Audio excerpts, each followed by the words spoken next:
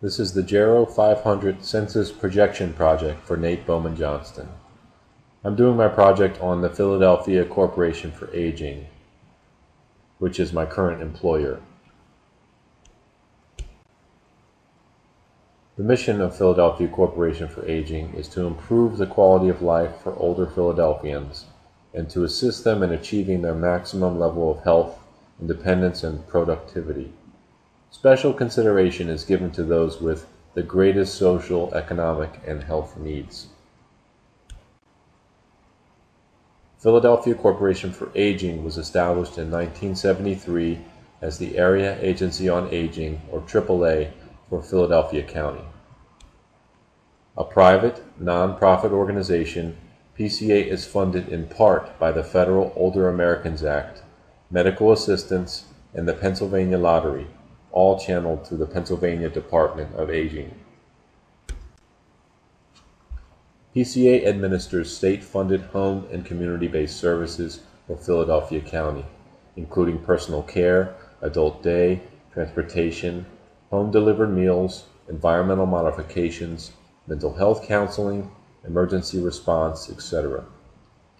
PCA also operates 2 senior community centers, a home repair program for low-income homeowners, an ombudsman program, a health insurance counseling program, an information and referral call center, and an older adult protective services program.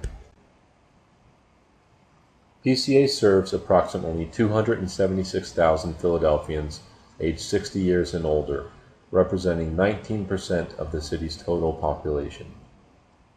Within that figure, 36% are at least 75 years old, and 8% are age 85 and older.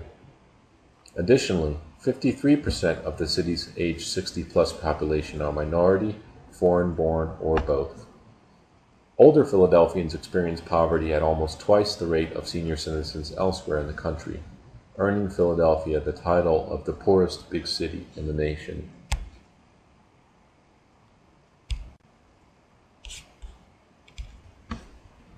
Based on data from the 2010 census, there were 258,420 individuals in Philadelphia aged 60 plus in the year 2010.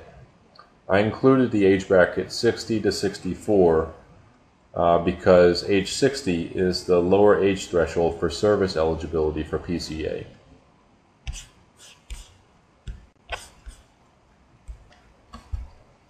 Based on data from the 2010 census, it is projected that by the year 2020, there will be 345,404 individuals in Philadelphia age 60 plus. Again, based on data from the 2010 census, it is projected that by the year 2030, there will be 332,617 individuals age 65 plus in Philadelphia. I was not able to secure data for the 60 to 64 age bracket for this projection. Based on census data projections for 2020, the population of individuals age 65 plus will increase by 36%. Age 85 plus will also increase by 36%.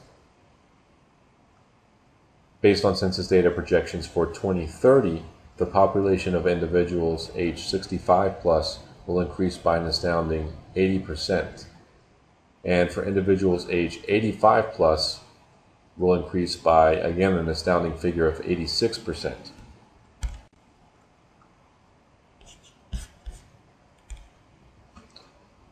Also, data from the 2010 census indicates that for individuals age 65 plus, there were 1.58 females for every male, and for individuals age 85 plus, there were 2.41 females for every male.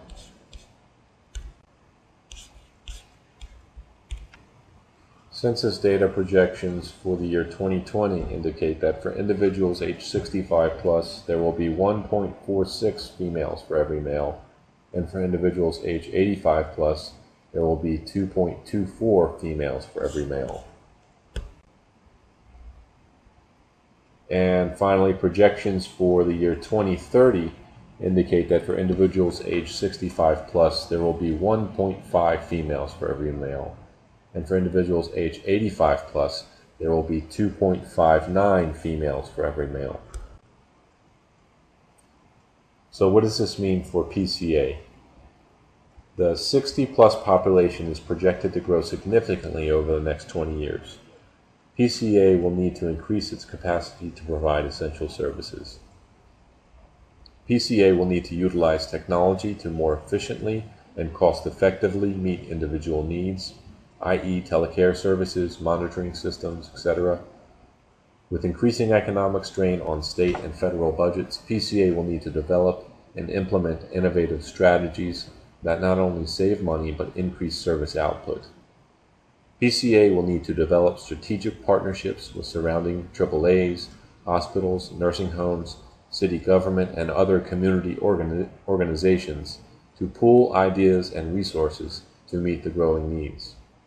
And finally, PCA will need to continue to develop a compassionate, highly skilled workforce to meet the demands brought on by this demographic shift.